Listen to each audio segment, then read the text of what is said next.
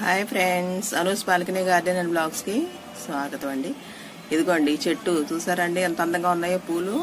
ఇది టికోమా చెట్టు అండి. దీన్ని టికోమా అంటారు. వీటిలో చాలా వెరైటీస్ వస్తాయి. ఇది నిన్న తీసుకొచ్చానండి వెంకటేశ్వర నర్సరీలో. అది ఇది 40 రూపీస్ పడిందండి నాకు. ఇందులో ఏమేమి వెరైటీస్, ఏం కలర్స్ ఉంటాయంటే ఎల్లో, ఇది పింక్ కదండి, ఎల్లో, మెరూన్ కలర్ ఉంటుంది, ఆరెంజ్ ఉంటుంది, వైట్, ఇవి చాలా కలర్స్ వస్తాయండి. వీటిలో చాలా డిఫరెంట్ కలర్స్ వస్తాయి. చాలా అందంగా ఉంటాయండి. చాలా గుత్తులుగా పోస్తుంది పూలు. బుషీ చెట్టు అండి. ఇది చాలా బుషీగా పెరుగుతుంది. ఇందులో క్రేపర్స్ ఉన్నాయండి. అలాగే క్రేపర్స్ కాదండి, క్లైంబర్స్ ఉన్నాయి. ఇందులో బుషీ టైప్ ఉన్నాయి. ఇది బుషీ టైప్ అండి. నాకు ఇదే కావాలని తీసుకొచ్చాను. ఇది పాకదు, పాకే వేరే ఉన్నాయి అన్నాడు అతను. ఇది పూలు ఇట్లా పూసేసిన తర్వాత, పూసేయటం అయిపోయిన తర్వాత గుత్తులుగా పోస్తుందని చెప్పాను కదా. ఇలా పూసేయటం అయిపోయిన తర్వాత ఇంతవరకు కట్ చేసేసాం అనుకోండి. ఇంతవరకు కట్ చేస్తే మళ్ళీ చిగురు వస్తుంది అనమాట. ఇక్కడ చిగురు వచ్చేసి మళ్ళీ ఎదిగి మొగ్గలు వస్తాయి. ఇది ఎప్పటికప్పుడు ఇలా ప్రూనింగ్ చేసుకుంటా ఉండాలండి. అలా ప్రూనింగ్ చేసుకుంటే మనకి చాలా బుషీగా తయారైపోతుంది. చాలా అందంగా ఉంటాయండి పూలు. అదే కాకుండా ఇంకోటి ఏంటంటేనండి, ఇది ఈ మట్టి ఎలా తయారు చేసుకోవాలంటే 70% వరకు మామూలు గార్డెన్ సాయిల్ వేయాలండి. ఏ ఎర్రమట్టి అయినా నల్లమట్టి అయినా. ఆ తర్వాత అవి ఇసుకేయండి. ఇసుకేసి అందులో కాస్త ఈ వర్మీ కంపోస్ట్ కూడా కలపండి. వర్మీ కంపోస్ట్ లేకపోతే బాగా ఎండిపోయిన పేడ, నేను ఎప్పుడు చెప్తా ఉంటాను కదా, అలాంటిది అదైనా కలుపుకోవచ్చు. కుండీలో పెట్టేటట్టయితే నేను ఇవన్నీ చెప్తున్నానండి, ఇవన్నీ పెట్టుకోవచ్చు. అదే కనుక కింద అనుకోండి, ఇక మీరు ఎలాంటి సాయిల్లో పెట్టేసినా అది బతికిపోతుంది.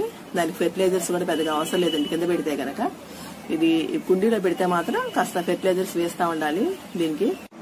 ఈ ఫెర్టిలైజర్స్ విషయానికి వస్తేనండి, దీంట్లో డిఏపి గనక వేదలుచుకుంటే డిఏపి, పొటాషియం, సూపర్ ఫాస్ఫేట్, అవి నేను ఎప్పుడు ఇంతంత పాడాలో వేయాలండి అని చెప్తూ ఉంటాను కదా, అంతంత పాడాలో వేసుకుంటే సరిపోతుంది. అదే ఎన్పీకే అనుకోండి, ఇక వేరే ఫెర్టిలైజర్స్ ఏమి వేయకుండా ఎన్పీకే ఒక్కటే ఒక నెలకు ఒకసారి అర స్పూన్ కాడికి వేసుకుంటే మీరు కుండీలో చాలా పూలు వస్తాయి అన్నమాట. అది ఇంకా పెస్ట్స్ విషయానికి వస్తే పెస్ట్స్ బాగా పడతాయండి దీనికి. ఎందుకంటే చాలా బుషీగా ఉంటుంది, గ్రీనరీగా ఉంటుంది. బాగా చెట్టు అంతా బాగా పచ్చగా ఉండే వాటికి ఏంటంటే పురుగులు బాగా అట్రాక్ట్ అవుతాయి. మీలీ బగ్స్ ఏంటి, మళ్ళా గొంగళి పురుగులు కానీ, ఇవి చాలా ఇదవుతాయండి దీనికి, అటాక్ అవుతాయి.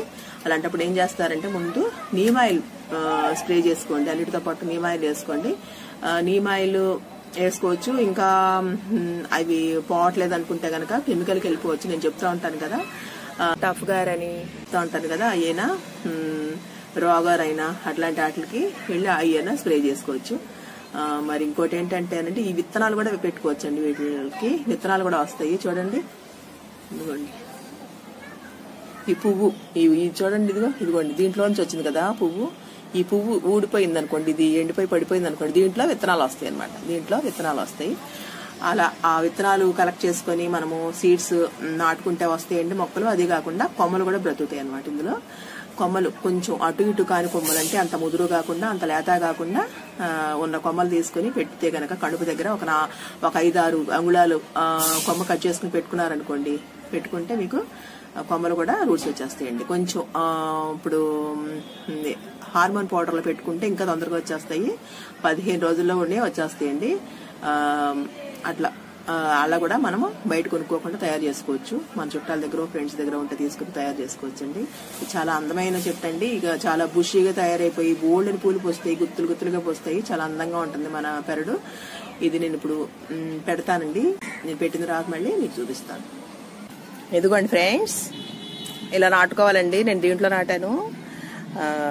ఇది కింద ఈ కవర్ తీసిన తర్వాత మీరు ఈ కవర్ లోంచి తీస్తారు కదా, తీసినప్పుడు కింద రూట్స్ కనపడతాయి, సరే ఉంది. కనిపించకపోతే కనుక కొంచెం ఓపెన్ చేయండి. ఆ రూట్ బాల్ ని ఓపెన్ చేయండి. రూట్ బాల్ ని ఓపెన్ చేస్తే కనుక కొంచెం తొందరగా అలా పెట్టేసాం అనుకోండి, తీసి కొంచెం ఓపెన్ చేసి పెట్టేస్తే తొందరగా నాటుకోవడానికి అవకాశం ఉందన్నమాట. ఈ పూలండి వింటర్ లో కొంచెం తక్కువ పోస్తాయండి, వేసవకాలం బాగా పోస్తాయి. మిగతా రోజుల్లో కూడా ఉంటాయండి. బాగా వేసవకాలం మాత్రం చాలా బాగా పోస్తాయి. ఇది చాలా మొండి మొక్క అండి. ఈ చెట్టు గురించి విశేషాలు ఇయ్యానండి. మీకు గనక ఈ వీడియో కనుక నచ్చినట్లయితే లైక్ చేయండి, షేర్ చేయండి. అలాగే నా ఛానల్కి కొత్తగా ఎవరైనా చూస్తున్నట్లయితే నా ఛానల్ని సబ్స్క్రైబ్ చేసుకోండి. Thank you friends. బై.